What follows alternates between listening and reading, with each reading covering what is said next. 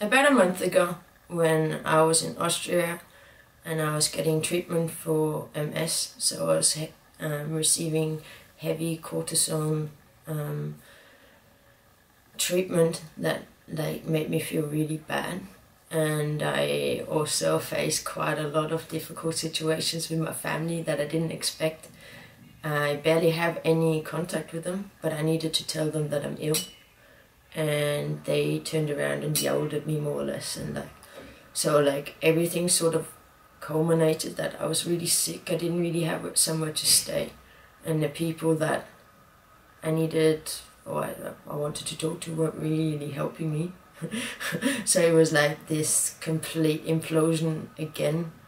But like I didn't expect anything from them. I didn't really think that there was going to be, like, after 34 years of my life, that my mother's going to turn around and like hug me. Like it wasn't really something I expected. But there was something about this cortisone therapy, and I was feeling really, really unwell at the same time. And there was like a few occasions. I remember two, like, specifically. One, I was standing on the attic because I was smoking, and as I was looking down in the at the very steep roof, like, just all of a sudden this impulse come, like, man, this shit's just gonna get worse. You may as well just jump. And it was just an impulse, and it was a very foreign, I haven't had this in a very long time. I'd say probably about 3 years, because I haven't really felt depressed or definitely not suicidal. Like, to me, the thought of suicide is abhorrent. I don't know if I've mentioned this, but like, suicide is never the victim's fault. Suicide has got nothing to do with the victim, because it's society around the victim that first of all makes the victim feel this way. We should be more welcoming and more loving, and we shouldn't, like, if you all lived together in a village and you all knew each other, you'd notice if someone got depressed. Now we're so far from each other, and we hide the depression, and we need to hide it with strength and antidepressants and whatever. Anyway, what I was gonna say about the suicidal thoughts, because this is important. I recognize that I do not want to die. I never wanted to die. I always had suicidal thoughts, but I didn't really want to die. I didn't think it was worth living, but I didn't want to die. And these suicidal thoughts came from the way that I was feeling physically. So this is why I knew I don't need to deal with this thought. This is not a real thing in my life. So just ignore it, because it's only a phase, because you feel shit right now. And usually for me, it was always like 1 or 2 days where, like, I have these suicidal thoughts, and I just go like next day. And after a few days, it actually does get better. While you're in the throes of it, it doesn't seem like it'll ever get better. But my trick, or the only way that there's so many times in my life where I went to bed and went like, I don't think I should wake up tomorrow. And every time I just went, just right now it probably feels bad. If you sleep, maybe tomorrow it'll feel different. And that pretty much, that got me through my life. Because I was very, very, very depressed. And like, I think I was on the brink of suicide for so many years of my life. And that's why I'm talking about this now again, because it was horrible. It was like, it seems so freaking real. Like, it just seems like God is telling you this is the only logical thing. And all it actually is your ego. Your ego's trying to punch you down. It's trying to screw you. It's trying to oppress you. It's trying to make the worst possible drama it possibly can. And the best thing you can do is talk about it. I actually tried to talk to people about it. Like, I will obviously talk about it as well. I did talk to people about it, but in Austria it was really hard to try and talk about this. People were looking at me physically and they didn't even care about how I'm doing emotionally, which should have been blatantly obvious when they looked at me, because like I was really struggling. I couldn't eat, and there was like, I didn't know what was going on and nobody was really talking to me. They were just testing me to death. Anyway, so the key thing about, so these suicidal thoughts like completely went away after 3 days, and I improved physically, and as I improved physically, like it completely evaporated again. So that to me was, for me, was the proof that, oh, it was actually just a physical thing. It was like I was physically down and I was depressed because of this, and maybe because of the medication as well. But still, like, it doesn't make any difference why you feel suicidal. It's a horrible thing. That's why I wanted to talk about it, because I know a lot of people feel it. A lot of people think about it.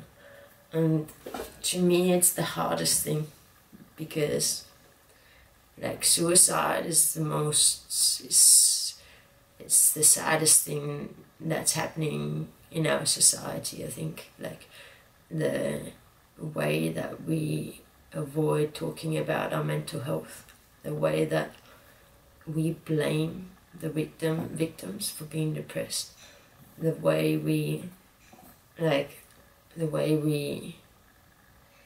shun people, the way we label them with mental health issues. We're all human beings, and we need to stop looking down at each other and start talking with each other.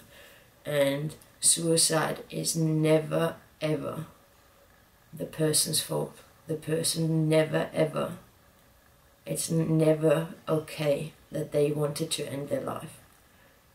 They wanted to end their life because of the ideas that were in their head, not because they as a human being were not worthy of living. Every human being is worthy, more than worthy of living. The people that come up from the most horrendous backgrounds usually are the most valuable people. So like every person is worth saving. And the worst thing that we do in society is we blame the victims. He killed himself.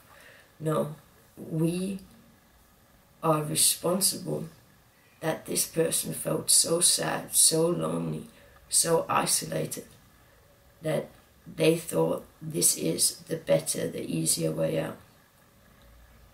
And this responsibility is on us. It's not them. They didn't kill themselves. We let them fall as a society, as a community, as human beings. So I just want to reiterate, if you are feeling suicidal or depressed, talk to anybody. You don't need to talk to a psychiatrist if you can't pay. If you can't get a psychiatrist, like talk to your friends, family. They don't have to be professionals. It's just about you speaking as well. Like, yeah, you get feedback, and you'd be surprised that sometimes from the most random sources I got the best advice. So, and just to bring it back again to the thing that helps you the most if you're depressed or suicidal is spending time in the present moment. So not on the phone, not on TV, not on Netflix, not just go outside and play with a dog or watch the birds or go climbing or go skateboarding or go do something that makes you fully embrace the present moment, and then slowly the nagging ego will silence, shut up. Yeah, so I'm doing really well now, and like I'm not gonna kill myself, because there's no way that I would just really needed to tell you about the suicidal feelings to share, just in case anybody out there needs someone to connect to, really, you know. If you feel like you're the only one that's feeling this, you're not. There's so many people that are feeling this. We're just too stupid to talk about it. No, we don't. People are too scared to talk about it. But let's start this conversation. Thank you very much. Yeah, what am I going to say? Let's start this conversation and just open up. Life's so much easier when everything's out in the open. Thank you very much for listening. Talk to you soon. One love. This is one of the rare occasions where I listened back to what I was saying in the video, and I realized that this could easily be misunderstood. What I meant was, when suicide happens, I meant that society is responsible, as in, if somebody doesn't feel like they're comfortable to talk about their depression and their feelings in our society, we have failed as society. So I didn't at all mean that if someone you know killed themselves, you should be responsible, or you should feel responsible, or you should feel guilty, because I've been involved in quite a few suicides, unfortunately. Very different people, very different occasions, and what struck me the most was that usually people that were quite far removed from the victim felt the most guilt, and they felt like they were the person that could have changed it. They were the person that could have ended the suicidal thoughts if they only knew. And there's actually, the sad thing is, there's not really much we can do. We can be there for our friends, we can create an open talk with it amongst our friends, but unfortunately I sort of blame society and society's pressure that makes people afraid to speak about it. And that's all I meant. If you have lost someone to suicide, it's a tragedy, it's horrible. It's everybody carries away this deep guilt and this feeling of, what if I've done this, or what if this is, and the true fact of it is, if someone really wants to kill themselves, they have excluded all the options. They don't want to deal with it, they don't want to talk about it, they just want to die. I'm not speaking for everybody, but I'm just saying that it's super hard to get into that. It's super hard to get in between that thought. I had a conversation with my psychiatrist about this, because my ex was threatening to kill himself, and I knew it was a threat, and I thought he's not actually going to kill himself, he's just trying to blackmail me, but I was worried that he's going to kill himself. And I said, what can I do? I've talked to him, I've offered him help, I've given him suicide hotlines, I've tried everything. And he said, as a psychiatrist, and then he just looked at me and he said, the problem is with suicide, if they want to kill themselves, there's nothing you can do. And that sentence, obviously there's everything I would want to do, but it's sort of also understanding that you are not really responsible for this other human being per se. It freed me from any thoughts of guilt or anything like that. So I, in no way in this video did I mean that you are responsible for letting this person fall. I'm trying to comment on society and the way that we deal with suicide and mental health and anxiety and PTSD and drug addiction. Everything I say more or less I'm applying for drug addiction and all of this as well. So it's a sad topic, but a very, very important topic. I'm not here to talk about the fun parts of life. I want to talk about the issues. I want to, humbly look at life and humbly look at what is going on and how can we start working together to make this a nicer place, And the way that the suicide rates are just going up and up, and amongst young teens and you know, they haven't even had a taste of life yet, and they feel so depressed just because of their phones. And the trend doesn't seem like it's going to change anytime soon. So I think we need to talk about it. You know, we need to talk about it for the youth, for the younger generation. They're watching us trying to be strong. They're watching us pretending like we're not sad, prevailing, and we need to show them our vulnerabilities. We're human. We're not Superman. We're not Disney superstars. We're human beings, and we need to talk about what we're struggling with openly. The more we hide it, the deeper it pulls us down into the hole. And talking about it is the best way. Like, I spent about 15 years of my life being too afraid to talk about it. And then slowly I started going to the psychiatrist, slowly I started speaking to my friends, and then it just turned into this avalanche, and now I'm like an open book. So now, because I've dealt with it all, it's no longer scary, so I can talk about anything. And when something comes up and somebody says blah blah blah sexual abuse, like, normally I would feel uncomfortable, and like I'd need to leave the conversation because I know something about it and I'm hiding it. And now somebody brings up sexual abuse, and then I see it as my opportunity to tell them my first-hand account, because I don't care personally anymore. So this is one of the many joys of this mind state, when you free yourself from your ego, from what you thought you were, then you just see things as they are.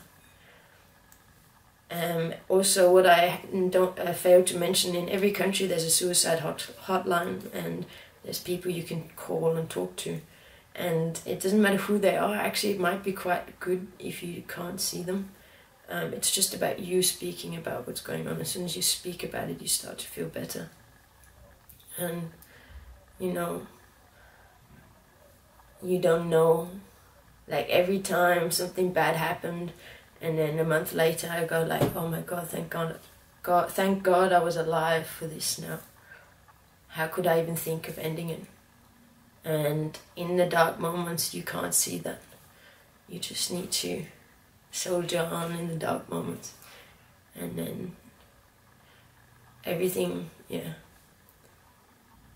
the closer you get, or the more you spend in the present moment, the freer you become, and the easier life becomes. And then you can talk about anything like me.